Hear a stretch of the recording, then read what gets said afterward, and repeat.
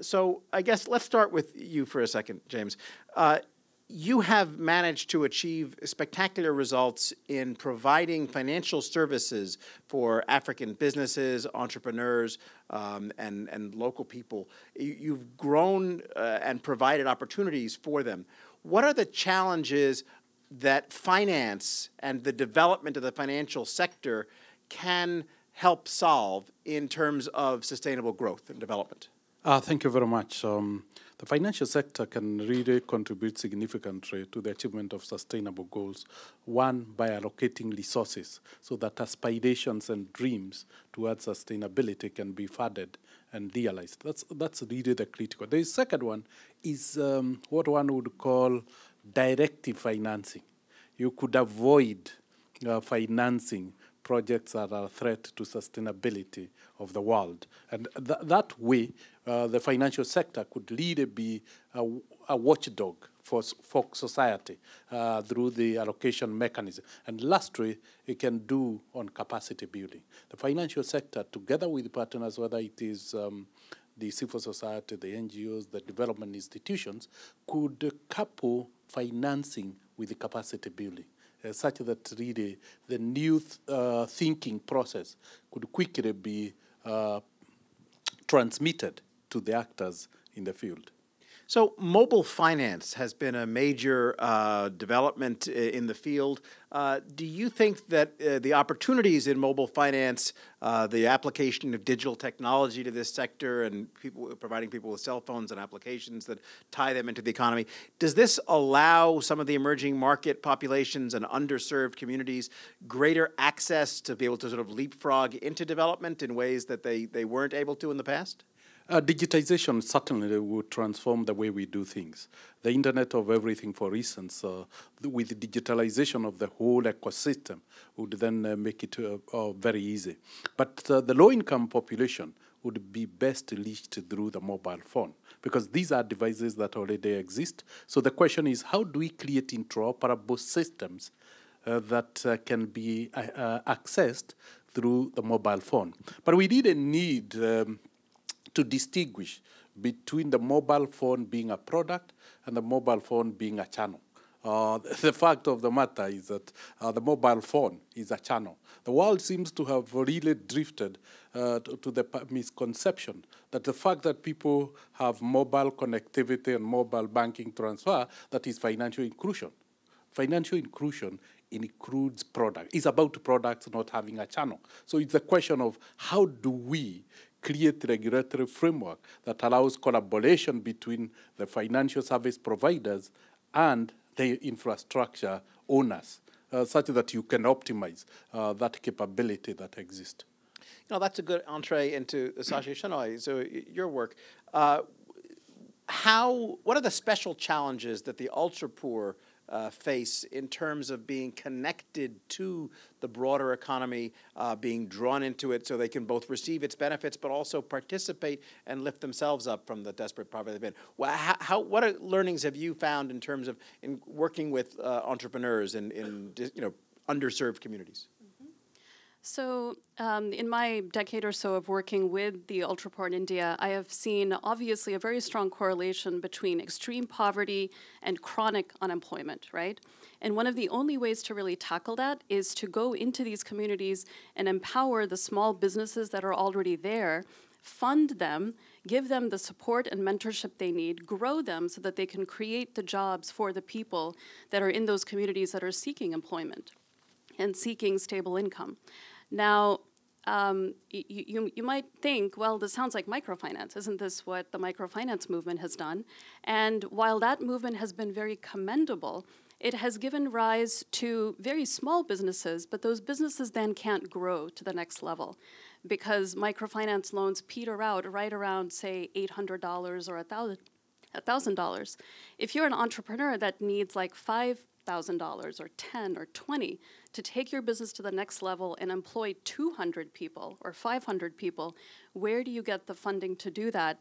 If you're somewhere in a tier 2, tier 3 city in India or in rural India, there is no funding available. And that's really where we come in. Our smallest investment starts at $5,000. It can grow all the way up to $100,000. We keep funding as the entrepreneur meets his or her milestones. And the agreement we have with them is that you must employ the poorest of the poor in your communities for us to keep funding you.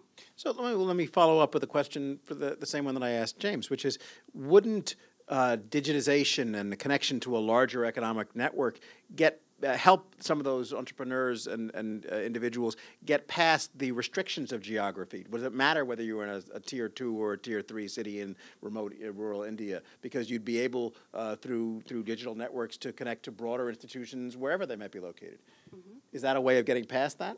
Absolutely. And we are seeing that take hold more and more in India. And so I am very optimistic. We certainly haven't made the strides that they have in Kenya, but I think it's getting there. But then you're pointing to what else exists outside of funding. That's the big challenge, right? And what we're seeing is even when funding is available, a lot of these entrepreneurs do need the mentorship. We talked a little bit about technical assistance before. Neil Ghosh brought that up. And I cannot underline that enough. Our entrepreneurs, we've seen across our portfolio, they struggle the most with financial literacy. They, when they're operating a business at a small scale, they've kept crude records of their profit and loss statements, and they can do things at a certain scale. But then when they take the business to the next level, and suddenly they have 200 employees, and they need to keep a balance sheet, they need to keep track of their inventory, they're managing cash flows in a very difficult environment, they need help with those things. And so it's very important that along with funding, we're providing them the close mentorship and really tailoring financial management solutions for their sector and their industry. And that's something that doesn't scale as easily. Nalini, we heard in the previous session that factors such as environmental sustainability and inclusive growth are being added into contemporary definitions of growth and development. So you work on health and non-communicable diseases. These are areas which have traditionally been seen in some respects as separate from straightforward growth and development and so forth. But is it actually something that's directly connected to the kinds of questions that James and Ms. Shenoy have been talking about? Yeah. No, I'm so glad that we are talking about health in the context of sustainable growth and equity. It's really important with all this Sustainable Development Goals discussion this week that we all realize that you cannot have a sustainable future without health. You have to address health in order to take care of the future. And in terms of health, the space that I work in is non-communicable diseases. These are chronic diseases. 4 of them are included in the WHO definition, and that's cancer, heart disease, diabetes, and chronic lung diseases. These together cause 2 out of 3 deaths in the world, and they are 80% of those deaths are in lower and middle income countries. So if you take India, for instance, 20% of India has at least one chronic disease, 10% has more than one. It affects younger people. Indians get diabetes about 10 years earlier than their than people in the West. And if you think about it, half of India is under the age of 25. 2/3 of India is under the age of 35. And if Indians are getting diabetes in their 30s and 40s, the public health challenge in a country that's already reeling with maternal mortality and under 5 child mortality and TB and malaria and HIV now has this huge looming problem of chronic diseases and non-communicable diseases in front of it. So that's why we chose to work in that space. Arogya means in Sanskrit good health, and we work in India to do chronic disease prevention. So, James, let me go back to you for a second. The American financial sector has, in recent years, gotten a reputation as a place where it has outsized rewards for people doing very risky and not particularly socially useful things. In Africa, however, and in much of the developing world, the extension and development of finance is an incredibly important part of development. So do bankers in Africa have a different reputation than bankers in New York? Thank you very much. It's true that in the developing worlds, our financial system is still conservative. And it has really focused on the basic intermediation. And so at that level, the grassroots level, it has a positive view. However, the banking system is interconnected globally. So essentially, that reputation has crept, and banks, we are not being treated very well nowadays. But presumably, some of the kinds of things that we would want to see in the financial sector and that would help you and your business are the kind of things we'd want to see more generally for the economy: transparency, stable regulatory structures, the opportunity to grow and engage more people in the economy. And governance in Africa, let's be honest, presents often challenges in those areas. So how can those obstacles be overcome? Thank you. It's really a huge challenge. And that is where the private sector can play a significant role. We must be the change that we want to see in our societies. And as the private sector leads that, essentially you see that spreading through society. But essentially we could also have institutional transformations, particularly from a regulatory perspective. That again we can achieve a lot from a policy development perspective. And lastly is the integration and engagement and involvement of the society. The society must be the watchdog of what happens within the community. So if we get that voice becoming louder and louder, we'll see more and more changes. Sachi, let me go back to you now, Sachi. So in the past, a lot of young people interested in driving change and helping the poorest of the poor would have been involved in some kind of direct aid provision. They would have seen it as kind of charity or philanthropy. You're helping to spur entrepreneurship. Is that representative of a kind of different attitude that people have today about what really is the best solution to the problems of global poverty? You know, I think it is a shifting perception in India, at least where I work. For the longest time, entrepreneurship was not even seen in the same lens as it is here in the US. Here, I think we do glamorize it. You know, we talk so much about the intrepid entrepreneurs and what they're doing. And in India, entrepreneurship was something you did when you didn't get a real job. And it was something people did out of necessity, right? But now, more and more, the dialogue there is changing, and people are aspiring to become entrepreneurs because they can be their own bosses, they can really dictate what they feel needs to happen. And the mechanisms, you know, funding and the mentorship is also slowly catching up to that. And the microfinance movement helped that tremendously, right? In the last 10 years. You really saw awareness being shown on people that were lifting themselves up out of poverty thanks to their own business. But now we really have to take it to the next level. I see what's happened in the last 10 years as only the start. But to really promote entrepreneurship in India, we have to keep the funding channels open. We need to really increase the amount of funding, the amount of mentorship. And we need to, even more importantly, especially in India, create peer support groups for entrepreneurs to be able to talk to each other, because they're still saying it feels very lonely. And you know, we just want to bounce our ideas off each other. We want to make sure we're on the right track. And so I think we have a ways to go. You know, as I said before, this is all about turning ideas into action and the learnings that we can get for practical people trying to make things better. So, Nalini, you've been involved with 3 different CGI commitments.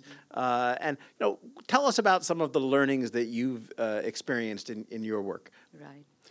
So one of the things I've reflected on is that even small nonprofits like us don't have to wait for permission and can make big things happen.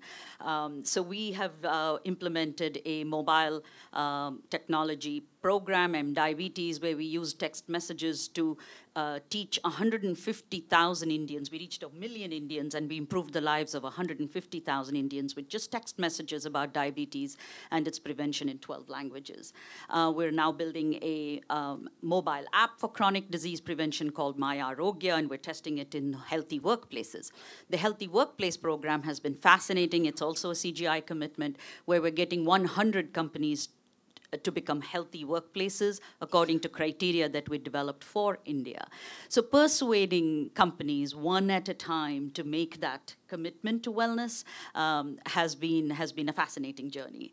I also wanted to reflect on what the CGI community could do really about this such a big problem, chronic diseases. It is really scary, and it's a monumental problem, but the CGI community can rally around it. For instance, the private sector could make their own employees healthy. We are doing that in India. Bupa has a chief medical officer commitment around that. I just this week attended a session by Novartis where they are giving away a packet of 15 NCD medicines in Kenya at $1 a month for each treatment. Very affordable, very sustainable, and hats off for private sector efforts like that. I'm a prevention person. I never thought treatment of non-communicable diseases was an avenue worth pursuing, but it's really exciting to see that. As the father of a 15-year-old and an 11-year-old, I'm delighted and surprised to hear that texting can actually be a source for good, rather than a giant time sink that distracts your children from everything else in the world. So, one thing I'm struck by with all three of you is that the potential synergies in all the work that you do. And I think, interestingly, that comes involved in getting women into the economy and society more generally. Because we know that not only are women generally not playing the roles they could in society and the economy in the developing world. It's true in the developed world as well, but even more so in the developing world. But that getting them to do so would have lots of positive multiplier effects. They spend, for example, more of the money that they earn on health, which has positive multiplier effects. They reinvest more in their businesses and run them more responsibly. They screw up less than men do in various ways. So do you find that thinking about gender actually is something that you're involved with in your work in your various different capacities, or is it just neutral people regardless of gender? 54% of all the customers of Equity Bank are women, and it was a deliberate effort, simply because we saw if we were to transform the society, money had to be in the hands of women, because once it's put in the hands of women, it is directed to where it was intended. The propensity to divert money is low. And also, I also credit the performance of Equity to the majority of the leaders in Equity Bank being women. And we have done a 10,000 women study, which was also a CGI commitment, where we asked 1,000 women in 10 different countries, many of them developing countries, what is the impact of NCDs on your everyday life? And it was fascinating to us. Just one piece of data, 50% of the women said they had to provide care for somebody in their home with a non-communicable disease. And the 20% of the women said they had to quit their job to do so. Okay, so that's for us shocking. And so women are impacted not only as patients and mothers, but also as caregivers. And so this elevates the entire conversation to a different level. And I'll say very quickly that the last 3 entrepreneurs that we onboarded to support with our funding and our mentorship were all women. These women have not only started their businesses, but they're now economically viable, they're growing. They've created 300 jobs just in the last 3 months for primarily women. And just as you said, we've seen, and because we collect social metrics, we've seen how those employed women are now passing those benefits on to their children, sending especially their girls to school. So we hope that we can see, some kind of break in that generational poverty that way. I would like to say very quickly, though, that as much as we focus on wanting to empower women entrepreneurs and create jobs for women, it is much harder. They don't come banging down the door like the male entrepreneurs do with their business plans in hand. We actually have to go out and really search for them, hold seminars, really encourage them to follow their ideas. So it's a very different approach, much more hands-on. It does take more resources, and it might even be more expensive, but the payoffs are endless and really worth it. That's absolutely fascinating. We find the same thing in terms of the gender skew of authors. They submit less. They accept commissions less. Their work is better on average, but it's hard. It requires more nurturing to generate it as well. At this point, let's throw it open to our audience to bring them into the discussion. Any questions or comments for the various panelists? Yes, over here. Hold on and wait for the microphone coming to you. My name is Pap Guy. I'm with IntraHealth, an organization dedicated to the health workforce.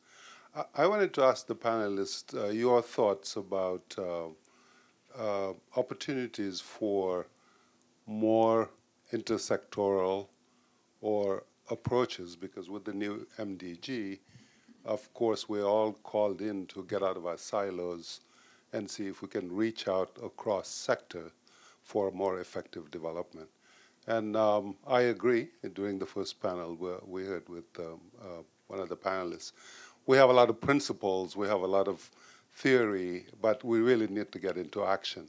And getting into action would mean creating new platforms so that we are more efficient.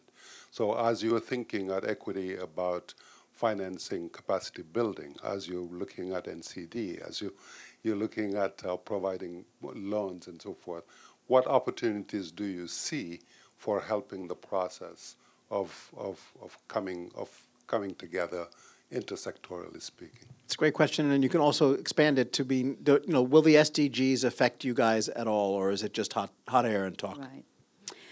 So I'll take a crack at this. In the case of the NCDs, the problem is so huge and no one entity can solve it alone.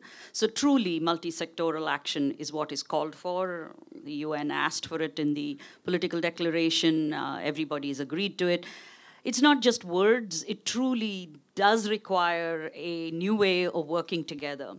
So all our work, for instance, we try to do in partnership with others. We don't do anything ourselves. And I do believe whether it's the private sector or it's the government or it's civil society, everybody can work with each other, and we can provide examples, all of us, but it truly does require everybody to work together to make this happen. We know even prevention, for instance, is not truly just a health sector problem. It requires urban planning, it requires Ministry of Finance collaboration. It's just a very different ballgame with NCDs. The SDGs, yes, it's theoretical right now. There's one standalone health goal. There's a couple targets underneath that touch NCDs directly. It's all very heartening because health wasn't even on the radar screen in the first iteration. But exact action plans, I think, is still a way to go. Some of us are waiting to see where it goes. Until then, we'll do what we are doing already. And more direct and concrete action plans were there for when the WHO a couple years ago declared a 25 by 25 goal. So I feel that is what's going to dictate action for a while. James, any? It's a great observation you have made, because what we have realized, the 10 million customers that who need saving, they are the same who needs credit, they're the same needs who needs health, and require investor capital, because we do provide credit. And we have created a platform of collaboration. And Equity is able to achieve great scales because of a partnership collaboration platform. For reasons like what I've had tonight here, we have a telecom capability in the bank. So you could imagine the same telecom that is a channel to banking giving out these SMSs on how to prevent and treat diabetes, and at the same time offering opportunities for those who want to invest. So you can solve these problems without having to build parallel infrastructure and creating parallel capabilities. It's just collaboration that you need. So silo mentality may be a big hindrance. Yeah. Yes, over here. Swanee Hunt. Yeah, thank you. I'm Swanee Hunt, as you said, excuse me. And you may not know this. I am the founder and was the director for 10 years of the Women in Public Policy program at the Kennedy School of Government. fascinated. It just dawns on me as we're talking about women, if you don't mind a little bit more, you using words like, finding them, they don't come to us in the same way, nurturing them, encouraging them. It's really, really interesting to think about quotas and the role of quotas and all this, internal quotas, external quotas. Would you all say some more? It just dawned on me that we may need to reframe this somehow, instead of it being seen as these poor women, what's wrong, they don't have the confidence or something. Well, there may be some of that, but it also may be that they're very smart and that they know that the amount of time it would take for them to write a piece for Foreign Affairs for Gideon Rose, it's a trade-off for them because of the care that they're giving at home and this and that and the other. Talk a little bit, would you please? You go first. Okay, because I know you probably have a lot to say about this as well. Thank you so much for that question and for how you framed it, because I like to always give the caveat that even though I say those things, like we need a pull strategy for women and we need to do something different, it's not because of the poor women or because they're inherently disadvantaged. And it's very much the opposite. It's in India, I see a number of factors at work that are kind of working against women from the get-go. For one thing, they are always multitasking. They are so extremely busy. And for them to keep their households working and for them to support their husbands' livelihoods, and their husbands are often the primary earners, and to just keep everyone else happy, there's just a lot that needs to happen. And so a business idea is always kind of put to the side. Secondly, familial approval is extremely important.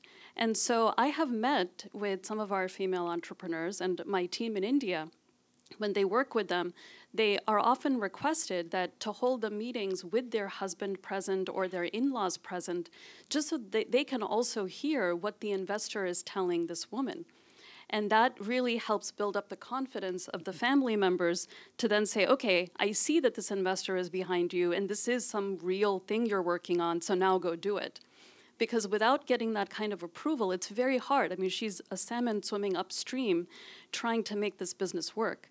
And so there's just a lot more at stake that I think we have to keep in mind and then plan for when we decide we want to empower more and more women entrepreneurs. Let's just take these into consideration. So from our perspective, we look at women as a solution to the NCD crisis that is often overlooked. So we think women are the ones who make the decision about the food the family eats and the physical activity levels they engage in, and really should be the target of more action and attention. So we, for instance, are developing a new nutritional icon called My Thali in India. So the big Indian plate with multiple containers. We're basing it on My Plate, the US My Plate. We want to develop a picture that can guide Indian women to lead their own families to healthy living. So I think more attention, more practical empowerment tools will be a real solution to this problem. And I will say that if every potential female author for Foreign Affairs was pitched me as frequently and aggressively as Swanee Hunt did, that there would be a lot more female authors in Foreign Affairs. So I'm a big fan of Sheryl Sandberg-esque leaning in. It does work. Let's take another question. Yes, over here. My name is Grace from Kenya, and I think I really appreciate what Equity has been doing. I have two questions, mainly on also women and engaging in entrepreneurship, because I think that is where my heart is. There is a line that sometimes is very thin between having products for women and having the women who you really are targeting utilizing that, that product. And I say this because most of the women who now are able to access most of the microfinancing are those who have already been in business for quite some time. However, what kind of strategies are you using to actually target and benefit that woman who has an interest to get into business and yet has a lot of limitations? And again, the line of making sure that you do not have products that will eventually create some certain level of fear. And I say this because of the consequences of being unable to pay back your loans and your credit. So how do you manage that kind of a line? Because the issue is you want the women to be able to continue to build themselves, not to leave them having gone backwards in terms of their ability to make themselves capable in terms of resourcing. Thanks. I think there's a very good question. And if I jump to the previous conversation, I think one of the areas that gives a lot of challenge serving women is cultural practices. And the way we divide the responsibilities within the family setup. And you find, to a great extent, non-commercial responsibilities are assigned to women, like bringing up the next generation and providing food, and the men go and look. So that creates that distortion in opportunities. The second one is the issue of the way we have been socialized. If you look at the issues you are talking about, women perception of risk is higher. So essentially we need, in one way, to help them demystify and say, if you come to Equity Bank and borrow to buy a cow, yes, you have taken a risk, but you didn't have the cow. The worst that would happen is the cow being sold to pay the loan. So you lose nothing. You didn't have the cow before. So essentially, that ability to see risk differently and uniquely is something. But you can't underestimate the power of capacity building in women, particularly in rural developing countries. Why? Because we're moving this population from peasantry lifestyle to a commercial world. And we shouldn't assume that the same skills and competencies cut across the two worlds. So capacity building for me is what will transform the role that women will play in the commercial world.